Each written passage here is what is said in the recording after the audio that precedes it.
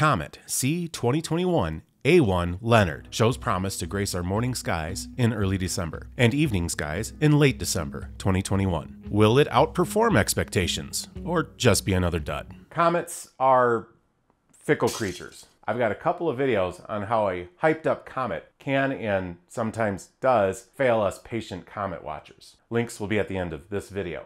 I was hooked by Hyakutake and Hale-Bopp back when $1,000 digital cameras had floppy disk drives. I'm Michael, an amateur astrophotographer that has captured, or just watched, bright comets for years. Comets are one of my favorite astro targets, and I get really hyped when I think one might become especially photogenic. I've gleaned every detail I can looking at the orbit and star charts for Comet Leonard, and now I can help you make the most of your Comet Leonard experience this December, wherever you are on planet Earth. Let's talk about Leonard's path around the sun. That'll help us make sense of why Leonard will look the way it will and why you'll be seeing it at different times and places at night, depending on when in the month of December you are looking. And Leonard is a bit of a complex one. Comet Leonard was discovered at the very beginning of 2021. At that point, it was already closer to the sun than Mars, but high above our solar system's orbital plane. If you are standing on the northern hemisphere, the comet is basically above you. For much of 2021, you could find Leonard in Ursa Major, the Big Dipper, but since its discovery, it has been very dim. That's changing quickly, however. Leonard has a highly eccentric orbit, like most comets, in this case coming from 3,700 astronomical units away above the solar system. This is extremely far. Take the distance to the phone in your hands and imagine that's the enormous distance Earth is from the sun. Set it down, then walk about 1 mile away from it. And then insert bad jokes about how impossible for you that is. At this distance, Comet Leonard's aphelion, it only feels a tiny bit of the sun's gravity, barely in orbit, and moving relative to the sun at around 15 meters per second. The Earth orbits the sun at 30,000 meters per second by comparison. Even the slightest adjustment to Leonard's orbit could have an enormous impact on how it orbits the sun. Leonard will cross the orbital plane of the planets very, very close to Venus, right between the Earth and the sun, but it won't hit Venus. However, dust from the tail could cause a pretty crazy meteor storm there. And while the comet will appear to grow to enormous sizes relative to our solar system's planets, most of that material is really spread out dust and gas.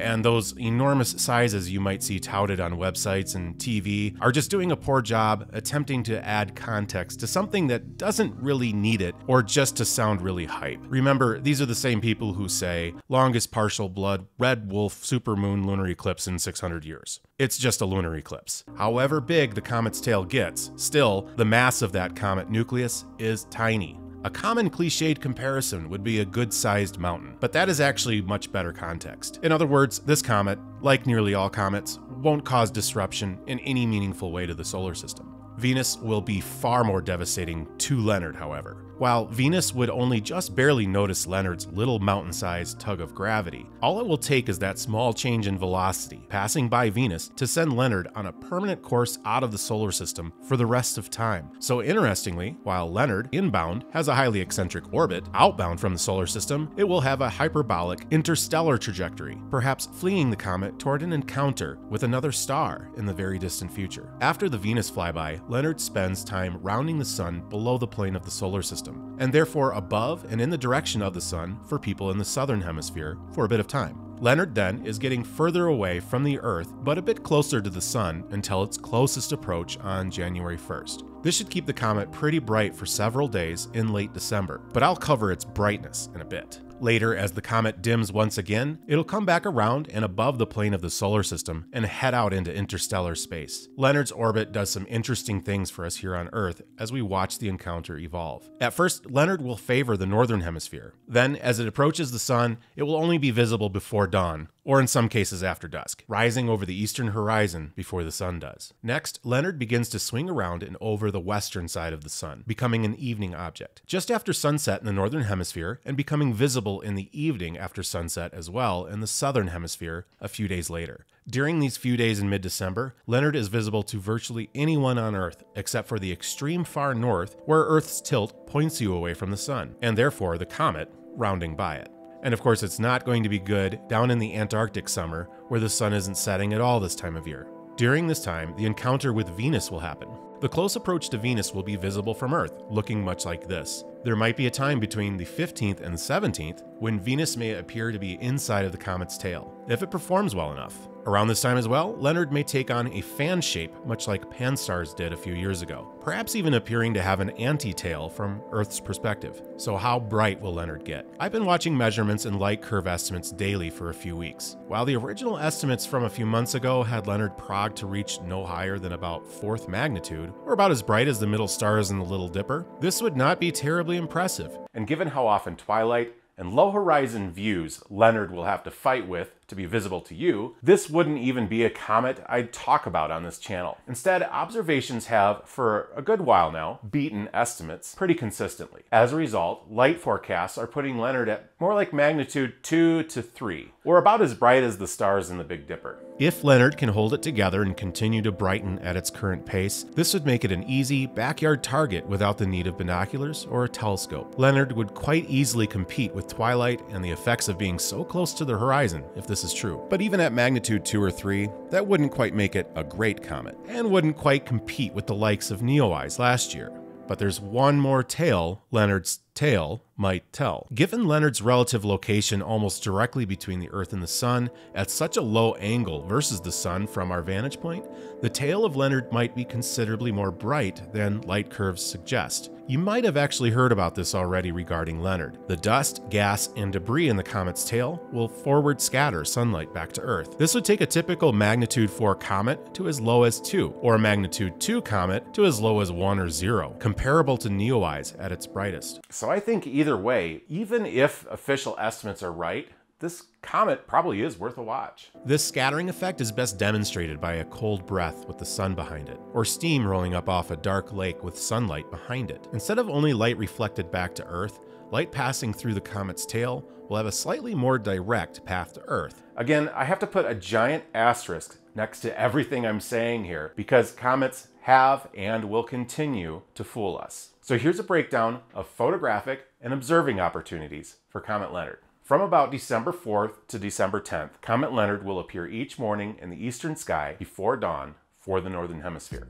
This will be one of the best times to experience the comet, with lots of darkness to work with. There will be no moonlight, and the comet will be well above the horizon before dawn, out of twilight. During this time, Leonard might brighten from about magnitude 5 to perhaps as much as magnitude 2. If you have a telescope or a fast telephoto lens, at the beginning of December, you can start looking as early as 2 a.m. local time. But with each passing night, Leonard rises a little later in the morning. Look due east and find Arcturus. This will be the brightest star in the east just above the horizon. You'll find Leonard not far away. Use binoculars during the early part of this week to help you find Leonard. The two best dates for observing Leonard in total darkness, the 11th and 12th, will be strictly for the northern half of the Northern Hemisphere. By now, the comet is possibly shining at about magnitude 2, very near its peak. Officially, at the time I'm saying this, it's only supposed to be about magnitude 3.9-ish. But if current trends are realized, and throw in some forward scatter, however, it might be even better than magnitude 2. If so, Leonard should have very little trouble overcoming morning twilight and still be naked eye visible even if the skies aren't all the way dark anymore, and hopefully quite striking in photographs. December 11, find the comet up to a couple hours before sunrise in the east. December 12, you'll find it even lower on the horizon and rising only about an hour before sunrise. For these 2 days in December, you'll need to get well away from trees and obstacles on your eastern horizon.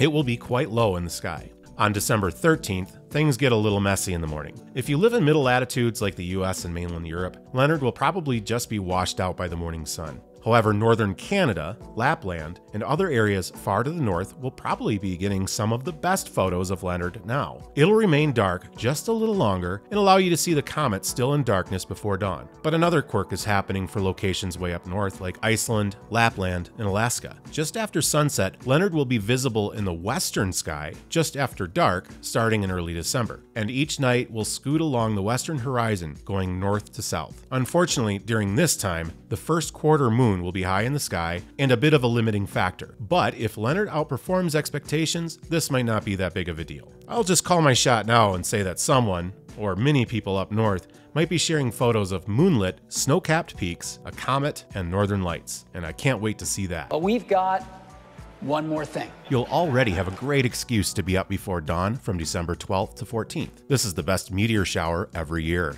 the Geminids. The further north you are, the better the chances you might catch meteors in your comet view or photos. But everyone on Earth can enjoy this meteor shower, even if you are too far south for Leonard to make an appearance over the horizon. And while Leonard's morning show is beginning to wane, the evening show is beginning for just about everyone else. Again, moonlight and twilight will be a limiting factor here to different degrees. In middle northern latitudes, starting at around December 11, Leonard will be setting just after the sun does. Soon, it won't be visible in the far north at all, however, as Leonard is now dropping below the planets in the solar system. With each day, more and more of the southern hemisphere can also start seeing Leonard just after sunset or an evening twilight. In the northern hemisphere, Leonard will scoot along the southwest horizon from west to south, while in the southern hemisphere, Leonard will appear to just quickly jump off the horizon from night to night, each night climbing higher and higher in the sky after sunset. By December 16th or 17th, depending on how far south of the equator you are, you should be able to view the comet with no twilight at all, but instead with a waxing gibbous moon, beginning to interfere quite heavily instead.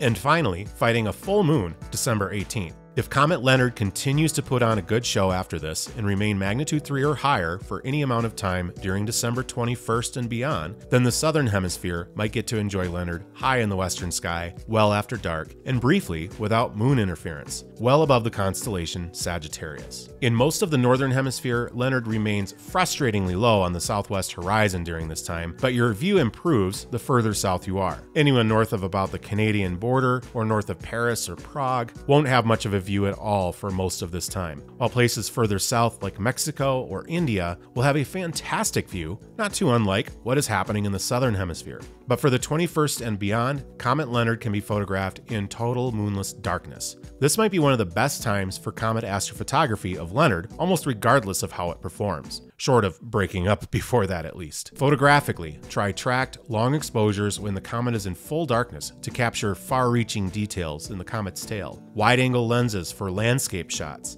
and telephotos for beauty portraits of the comet. Way up north, while still visible, try to use moonlight to your advantage to illuminate the landscape. While the comet stays low to the horizon, let the twilight glow become part of the scene. Low distant mountain ranges or abandoned buildings can make for fun opportunities. Keep in mind the higher up you go in altitude, the less light scatters. Light pollution is less severe, horizons are more clear, and twilight less of a problem. Just don't go driving into any mountain blizzards, please. And then finally, mark your calendars for 3 evenings in particular, December 16th through 18th. During this time frame, Leonard will be elegantly close to Venus, just a couple of degrees away. In fact, it's possible Venus will even appear to be inside the tail of Leonard as it passes by. One thing I regret is that Leonard will pass directly over the Eagle Nebula from our perspective on Earth on the 14th of December. Unfortunately, there's not an easy place or way to get a really good set of photographs out of this encounter. Either too much moonlight, too much twilight, or too much atmosphere. So low to the horizon to get a good clean and sharp photo. But a mountaintop observatory or a space-based telescope might be able to pull off some sort of picture-perfect encounter between the Eagle Nebula and Leonard. I can't wait to find out what the experts pull out for this pairing.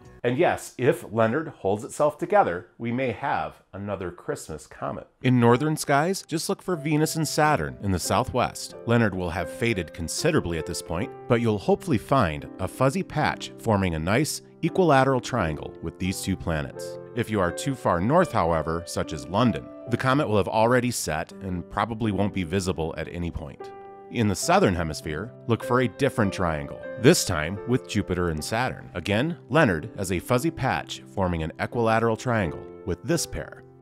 In many ways, if Leonard holds itself together, this is the whole world's comet. It's not just for the north, like Neowise, and it's not just for the south, like McNaught, so cross your fingers. If Leonard does do well, I'll have plenty of time lapses and captures to share. In the meantime, you can follow me on Twitter and I'll show off my progress and share your shots with me as well. We've chatted about Leonard even before the comet got an official name on my Discord. The link to my Discord server is in the pinned comment. Or for now, check out all my Neowise photos and time lapses. And don't forget my 2 videos about Comet Atlas Y4 if you want to see all the things that can go wrong and how much fun I can have with that. Please like, share, subscribe, comment, check out my channel page for a wide range of outdoor and out of this world content.